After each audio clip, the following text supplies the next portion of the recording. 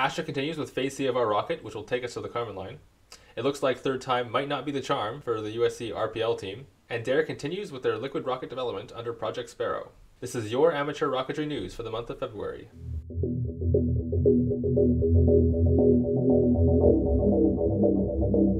Starting off with some exciting news, ASTRA has finally confirmed the name of our rocket. If you've been following the channel for some time, you may already know the name for our rocket, as we've been putting it into our video titles and dropping it every once in a while. But now it's officially confirmed. The name of our rocket is Transcendence! Designing a rocket which can get to the Karman Line, especially for a student group, is quite a challenging prospect. We hope that the mission and the name of our vehicle will inspire our community to think about the boundaries in their lives that seem to be these impossible milestones, and maybe a reminder to us that you can transcend these boundaries. We're going to keep fighting for our goal, so we hope that you also will fight for yours.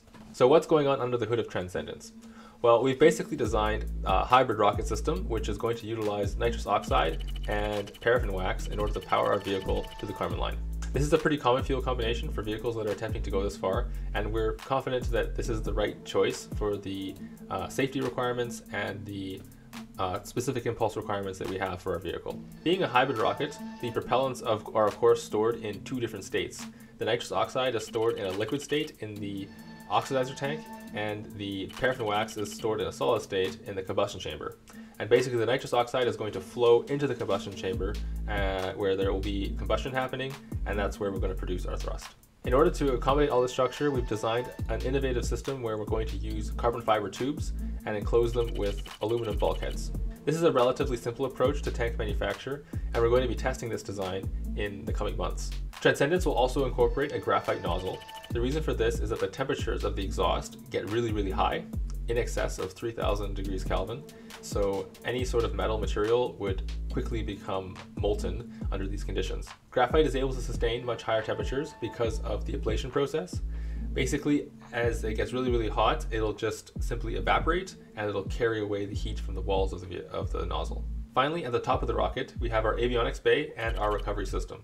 And these systems are basically going to be focused on recording data for the entire flight and then recovering that data to the ground. We don't plan to recover the entire vehicle, we're just going to recover the upper bit of the vehicle with the nose cone and the avionics bay inside. The reason for this is to simplify the vehicle as much as possible and make sure that we attain our primary goal, which is to get to the Karman Line. Here are some quick stats about our vehicle. It's going to be about 6.5 meters tall, and to put that in context, that's about 3 times the height of me. However, that pales in comparison to the height of what an orbital class rocket would look like. Here's the ASTRA Transcendence vehicle in comparison to the Falcon 9. The maximum thrust that Transcendence is expecting to produce is about 24 kilonewtons. To put that in perspective, that's about half the thrust of a Pratt & Whitney engine that goes onto the Boeing 737. So that means if we just had 4 Transcendence vehicles, we could fly a Boeing 737 aircraft. Well, at least we could fly it for about 15 seconds, because that's the length of our burn. Right now, ASTRA is just finishing up with the preliminary design review that we're doing at DLR, which is the German Aerospace Agency. This is a really important part of vehicle design because it's our opportunity to get feedback from experts in the field. In the meantime, we've just gotten started with securing a space where we can start integrating our vehicle and beginning to procure some parts. So updates on our testing progress are soon to follow. Next up, we fly over to the American rocketry community with USC Rocket Propulsion Lab. They're hard at work with their Dome Piercer rocket, which is planned to break their own record of 103 kilometers in altitude. For the last year, they've been designing and testing their propellant grain and their combustion chamber through a series of tests with the code name Earthshakiiiest. This past month, they went through the 3rd iteration of this test. Now, the first 2 tests have not been so successful, with them both exploding within fractions of a second after ignition. And unfortunately, it looks like this 3rd test also experienced the same problem. Well, maybe not the same problem in terms of technical reasons, but from an outside perspective, it basically exploded in basically the same way. So why are all these tests failing? Well, let's take a look at what they have to say and some of the video footage that's available. The first test stand, which USC built about a year ago, called Earthshakiiiest, failed for an interesting reason. Upon ignition of the test stand, we had some gas leakage that was seen on the forward bulkhead. Basically what this means is that the seal that was locking in the combustion gases in the combustion chamber was failing, and some of the gases were leaking out of the forward bulkhead. And this spells a really bad situation, because essentially that means that those gases are going to corrode and destroy the bulkhead, and then you'll get an explosion, which is exactly what happened in this case. So the USCRPL team fixed that problem and then went back to the test stand back in November with the Earthshakiiest Test stand. And this one failed actually for a little bit of a different reason. So the USCRPL team is using a carbon composite combustion chamber. So what does this mean? Basically, the material that it's made out of is these fibers that are wrapped around a tube, and those fibers are rigidified by a resin. So because we're using fibers to create the structure of the vehicle, they have really good strength in the parallel to the fiber orientation, but not much strength in the lateral direction. So you kind of have to design the way you wrap that tank really well, so that you balance out the forces that you're experiencing on the combustion chamber. And essentially that's what happened here. So the reason that Rocket Propulsion Lab gave for their failure was that they think that there was an excess of axial strain that was on the combustion chamber, and that was not really in their calculations when they designed the wrapping pattern for the combustion chamber.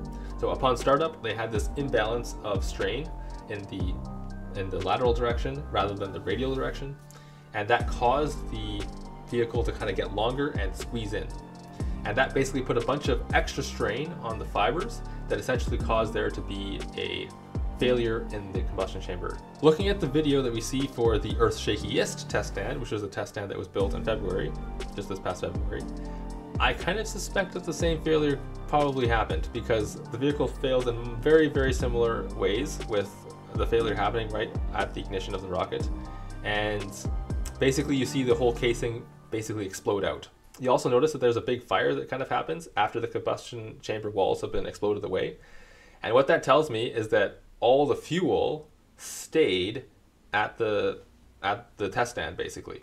So this tells me that basically the combustion chamber walls failed, but there was no explosive propulsive power to blow all the fuel everywhere. This basically seems to indicate that the combustion chamber didn't fail because the pressures were too high inside the combustion chamber, but instead they're probably failing because there's some sort of imbalance in the strains and the tensions that are in the fiber structure itself.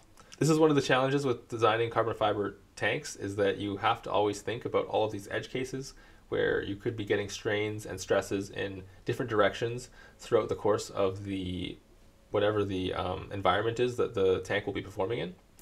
And if those environments are changing rapidly, which in a rocket engine they are, the stresses that are on the vehicle and the radial and the axial directions are constantly changing throughout the entire burn. You kind of have to design your piece to be kind of working in all those situations. And it's actually really interesting for us at ASTRA, because we kind of have a similar problem with our tank. It also has to, our combustion chamber is also made out of carbon fiber, and we're going to have kind of a similar design in terms of the radius of our combustion chamber and the material that we're using. Ours is not quite as long, so maybe the problem won't be as severe, but we certainly need to think about it. It's good to see some of the lessons learned that other groups have and be able to incorporate those ideas and make sure we're designing for those situations ourselves. Lastly, let's talk about Sparrow. This is actually a really interesting project that the Delft Aerospace rocket engineers are working on, where they want to build a liquid rocket. And the reason that they're trying to build a liquid rocket engine is that they want to, ultimately in the future, they want to become the first student group that sends a rocket to orbit. Now, this is a lot different than just getting into space, because this is a much higher challenge, and very few people in the world ever have achieved it. Like, there's only a couple of countries and a couple of companies, certainly no student groups. And why is this important? So basically, if you want to go to orbit, you have to have, number one, the right efficiency. So usually liquid rockets are more efficient, so they offer the possibility that you get into orbit. And secondly, the more important part is control. So in order to go into orbit, you have to obviously be controlling your rocket in the higher upper atmosphere and in space. The standard design for amateurs is to just put some fins on the rocket and then it's all controlled. You know, you'll fly true and you'll fly straight if you design your fins properly. But obviously that's not going to work if you're flying in space, because in space there's no air. So what DARE is trying to do is at least one of their biggest challenges right now, is to design a thrust vector control system for that liquid rocket. And that's exactly what they've been working on for the last couple of months, is testing and designing this thrust vector control system. So yeah, we're definitely excited to see where this project goes and what the future implications of it might be. We could see some really interesting rocket projects coming out of their program in the future. Be sure to stay tuned with us for future rocketry updates in the amateur community. And if you enjoyed this video, be sure to give us a like. And remember to keep expanding your horizons.